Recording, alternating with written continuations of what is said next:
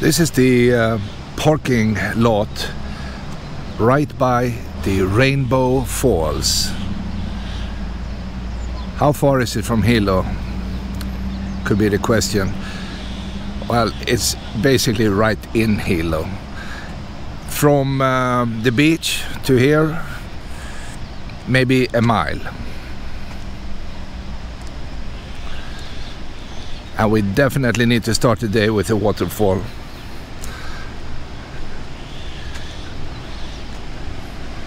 I can hear it. And by the way, the surroundings are very, very pretty with big trees, flowers, ferns. You can sit down. And I see something way down there in the background.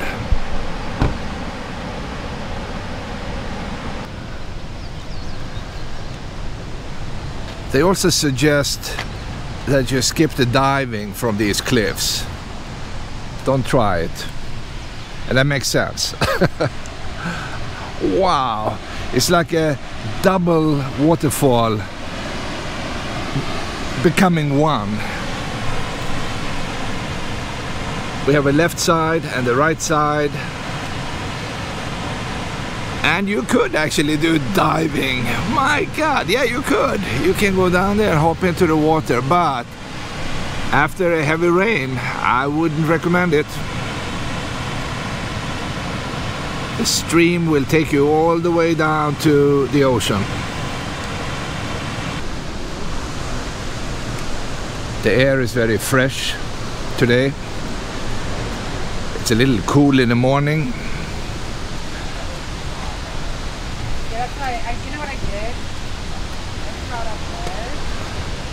And we have a nice viewing point. All right, so let's see. A waterfall that creates the rainbow. I think they all do, but why not? And in the past they had something called the Battle of the Wailuku River. Yeah, this is the Wailuku River coming down.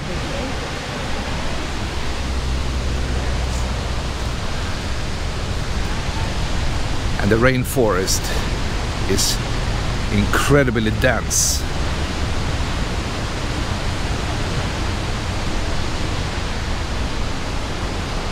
And that's also the reason the air feels so fresh. Lots of oxygen.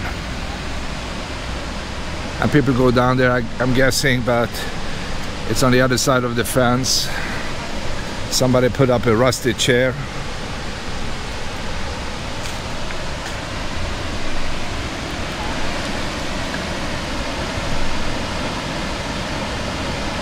I would say this is a very nice tourist attraction, literally 5 minutes from downtown.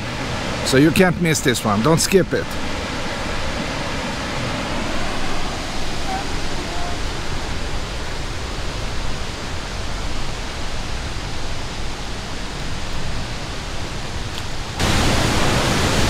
What do you think?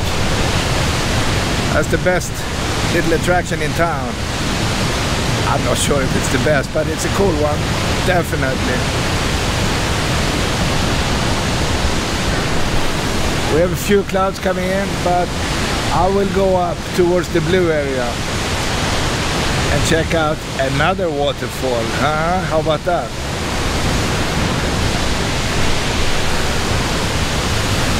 All right, we have seen it, time to go.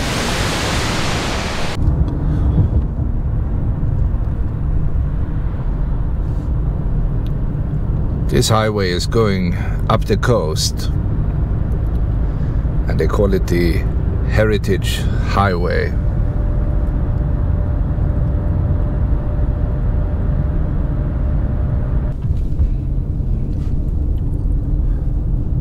This is the beginning of a scenic part of the highway. It's closer to the ocean, and of course smaller. I love these smaller roads.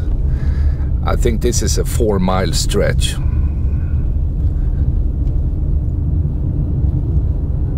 And this is also how the old Hawaii looked like. You can tell everything is built for not more than a few cars. Small bridges, the road is extremely narrow and bumpy, but nevertheless it's really, really fun to drive on it.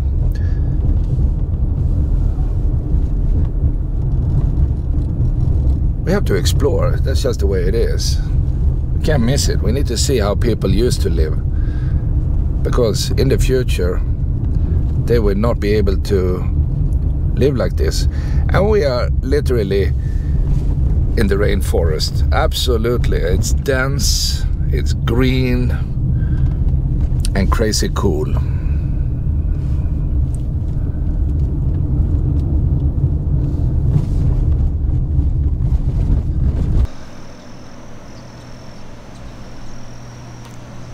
We have something called the Onomea Trails, and if you go down this little walkway, you will eventually end up by the visitor center, but you have to walk half a mile.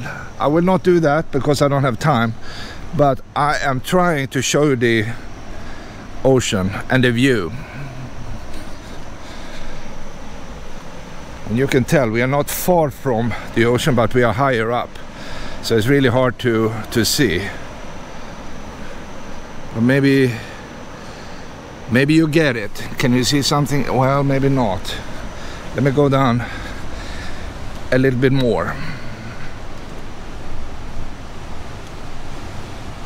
And it's also very steep.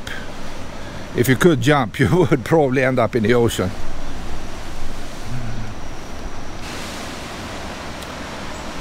This is what I'm talking about. Look at this view. And it's also very, very slippery. And you don't want to go too far out. Wow. And there is someone down there taking pictures. But I'm just happy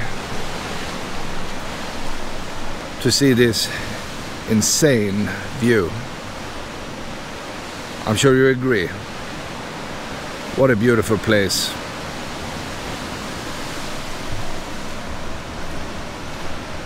And they are absolutely right. You should not go past this fence. The cliffs are not stable. Well, I have to go back up. I wish I had time to go to the visitor center, but I can't really at this point. If you have the energy, you could probably walk down, maybe all the way down to the water. It's a stream, and they built a wooden bridge across it. Most stuff you see is concrete, but this one is made of wood. That's amazing. You can clearly see the bolts.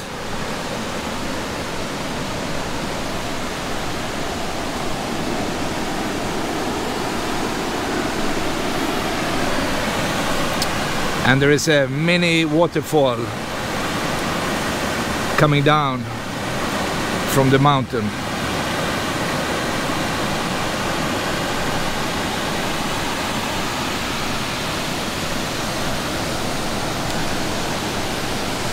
And if you look up, you see a lot of flowers up in the trees, and that's very, very typical for Hawaii.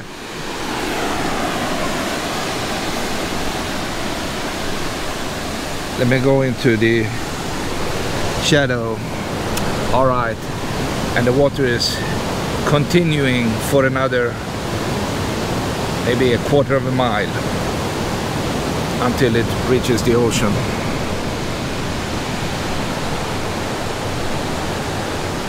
So as you can see, we are living the dream in Hawaii every day.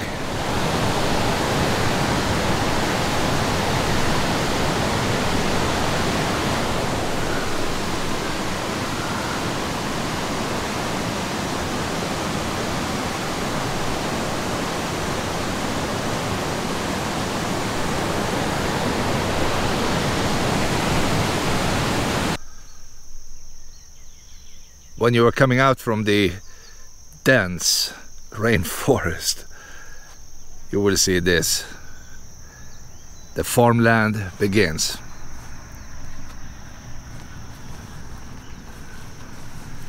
It's an open area, and they have cultivated, you know, a lot of things for a very long time. Of course, in the past they used to grow sugar, I think, in this area, and now we have other types of crops.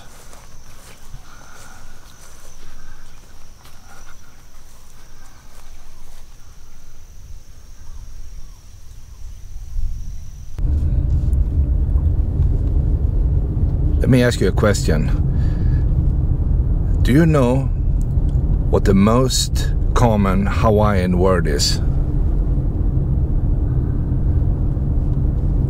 Well, I guess you don't, but I will tell you. It's a double word.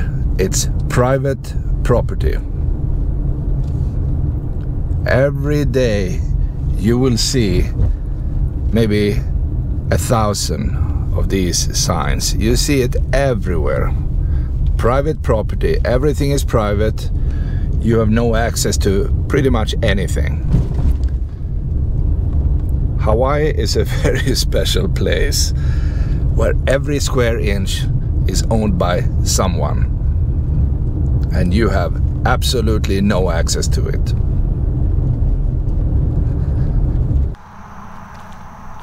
We have a leftover piece from the time when sugar was king. That's a pretty big cog. My God, it's like 5 feet in diameter, easily. It was used in a massive machine, maybe the mill itself.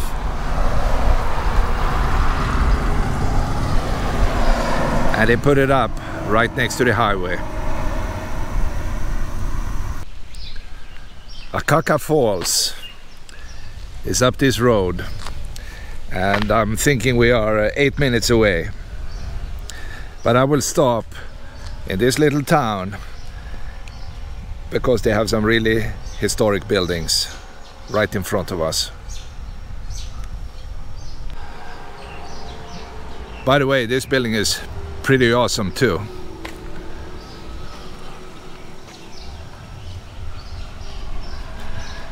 And I'm hoping we don't have too many people up by the falls today.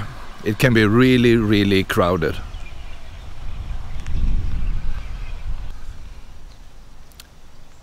The first little town you pass has a lot of interesting history.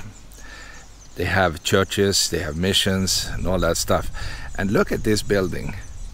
It looks like some kind of observatory. Of course it's not, right? But look at the roof. This silverish dome they built. Maybe they are connected to the higher spirits.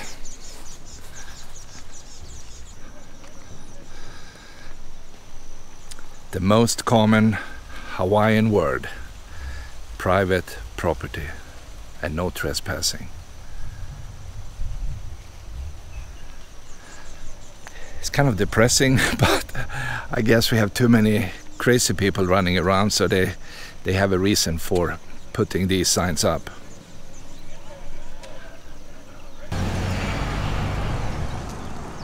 This mission is painted in pink, and it looks fantastic. I'm sure you agree. A wooden structure built a long time ago. And I see another sign: private property. It's basically everywhere. This one, they have 3 signs: private property, keep off, and so on and so on. Wow, that's wild. One sign is not enough. Look at the street. How cool is that? And we have a bakery. I will definitely go in there in a minute when I'm done.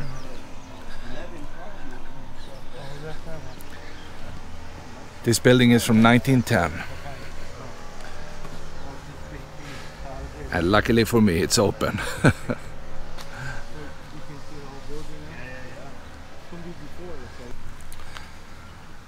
We have an arrow pointing to the left. And somebody built a tiny little Orthodox church. It's really pretty. And on top we have a golden cross. That's really sweet.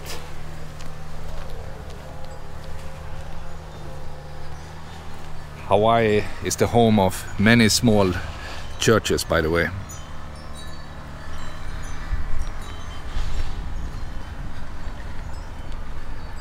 And every car you see on this road is going up to the Akaka Falls.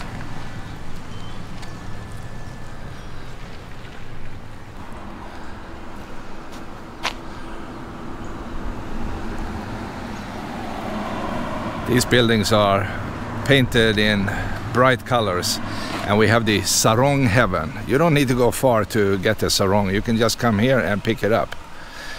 The last thing I want to show you is this historic theater. It's falling apart, but it looks like it was built in 1931. And at that time, which is 90 years ago, people had fun. It was a thriving community. Now it's more like a museum. And you can cut your hair if you like. Sometimes parking can be a mess by the Akaka Falls. So many people park outside, and that's probably a smart move.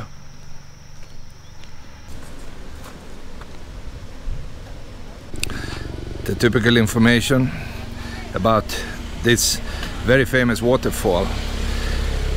Let me see, I'm trying to find how high is it. I think it's like 400 and, what is it, 40 feet? Something like that, I'm not even sure. But they have a little trail. It's mostly paved. I think it's up in that direction. And it's really interesting, but it's also very dark, so I don't expect too much to happen with the video. But I will give it a try.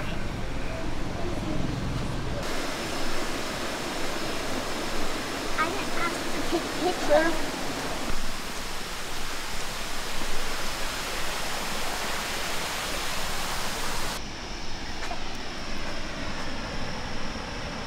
This is the first look at this beautiful waterfall.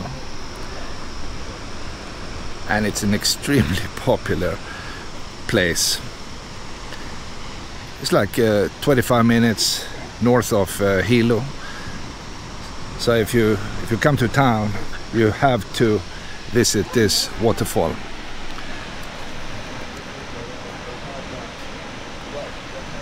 The distance from the top all the way down to the bottom is roughly 442 feet. Let me see if I can see it better. This is probably the best I can do. It's not every day you see a waterfall dropping 442 feet. I mean, that's insane. It's beautiful. Surrounded by dense forest.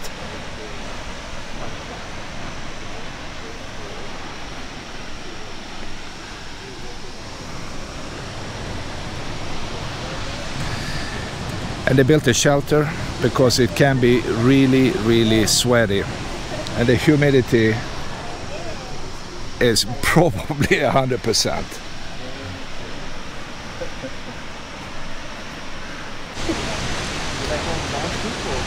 So we saw a few waterfalls today, and that is always fun, of course. I hope you enjoy this one. You have to pay $5 to come in to see it. But I was lucky because the machine where you pay was broken, so they let me in for free. Thank you, guys.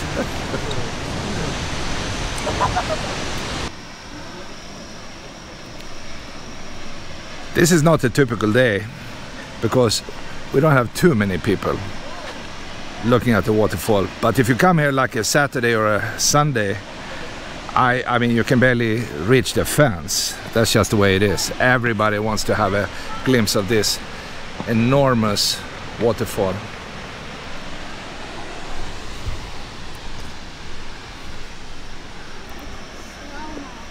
The question is, do we find life in this crazy fast moving stream? And the answer is yes. So we have a fish and a shrimp, and both of these are able, believe it or not, to climb this 442 feet waterfall all the way to the top. It's insane. I mean, look at it.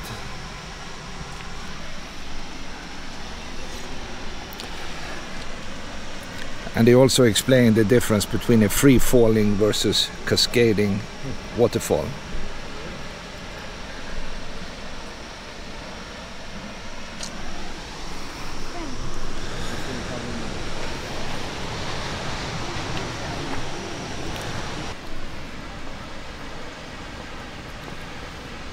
We have a steady stream of people coming in.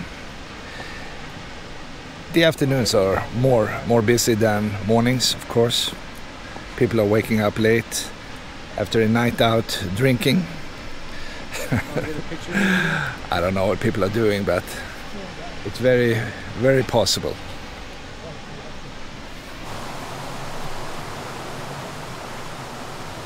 There is another little stream, and it's surrounded by big bamboo. And the water will connect with the bigger stream in a few hundred yards.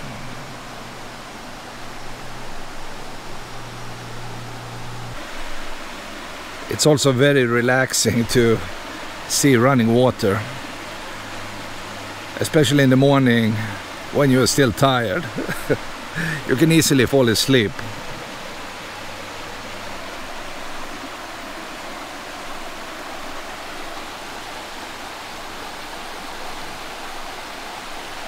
And this is a perfect spooky tree.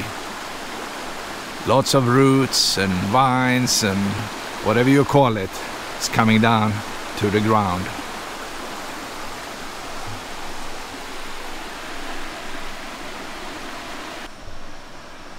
It's definitely a beautiful place. And everything is big, from the trees